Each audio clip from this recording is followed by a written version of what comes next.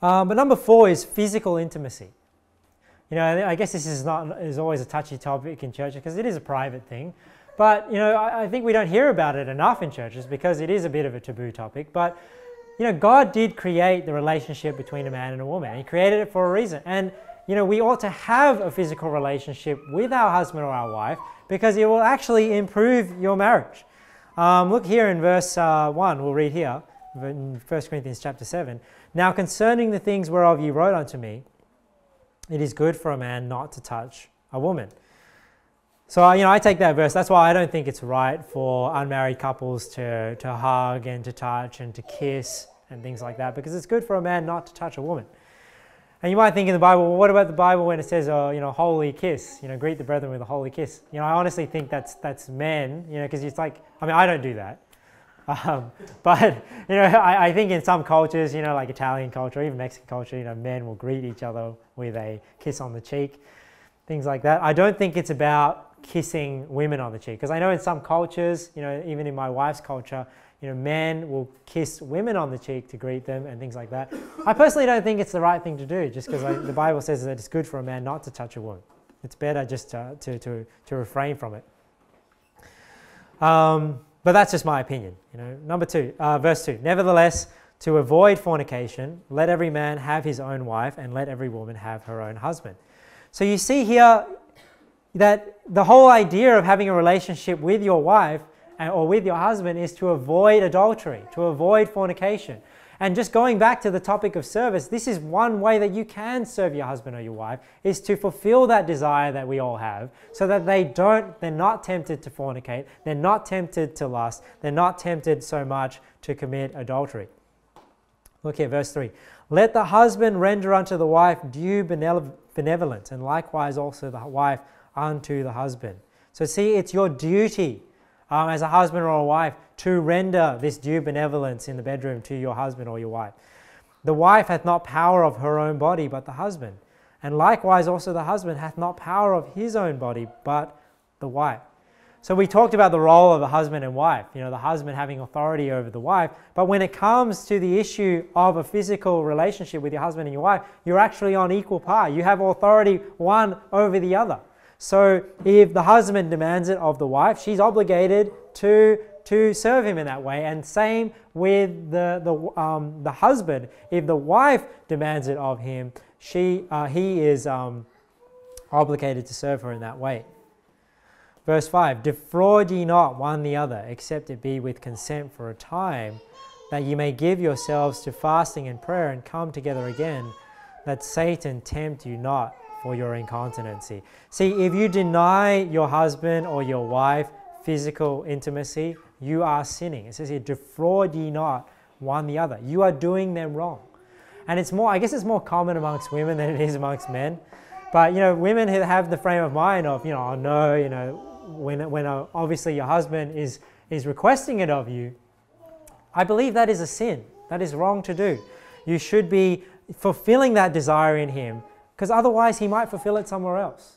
You know, you have the power.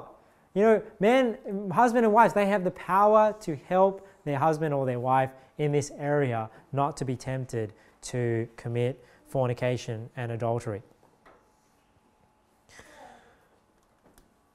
Now, having a physical relationship with your husband or your wife.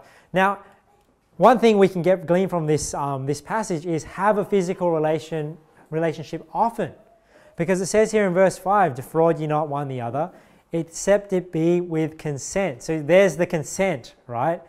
That a person has to allow, you have to be allowed to abstain from having that physical relationship with your husband or wife. For a time, that you may give yourselves to fasting and prayer, and come together again, that Satan tempt you not for your incontinency. So the only reason why you really should be abstaining from one another, you shouldn't be using it as blackmail against your husband if you've had a strife or things like that. And in fact, you know, sleeping together is sometimes the best way to settle the strife, right? And come back and show your love one to each other. But the only reason why you should be abstaining from this physical relationship is that you're fasting and praying.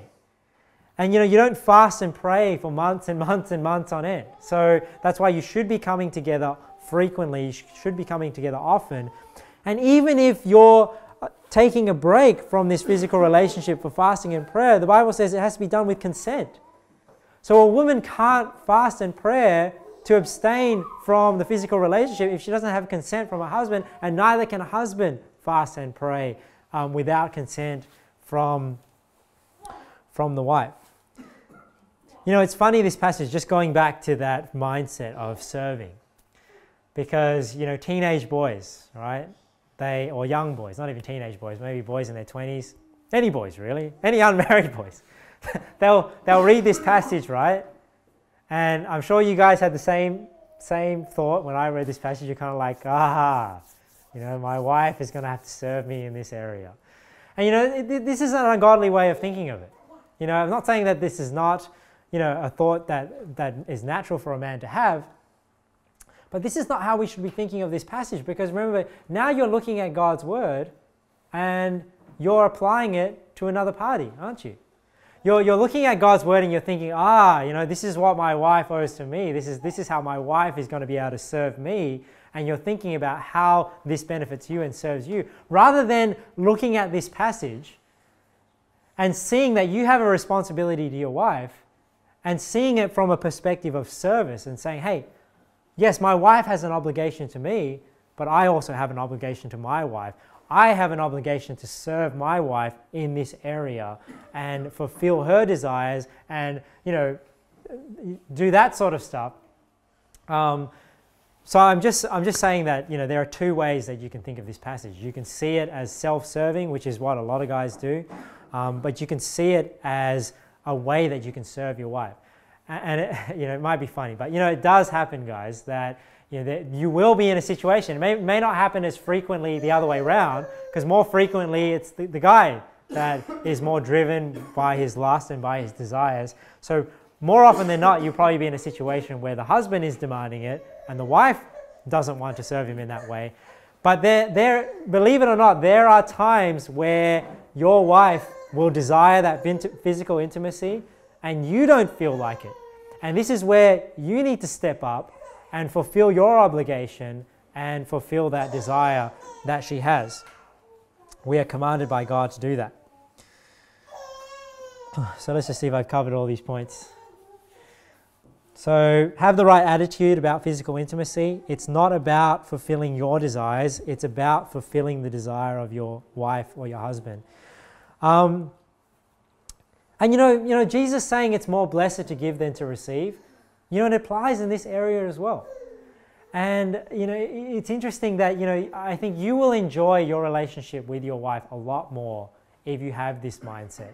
You will enjoy the bedroom a lot more if it is about serving. Because that's the thing about having a good marriage. If you have this mindset of serving and doing what is right for your spouse, you'll enjoy everything a lot better. You'll enjoy your time together. Your home will be a lot better. When you go out, it'll be a lot better. When you go on holiday together, it'll be a lot better if you're always looking out for the other person.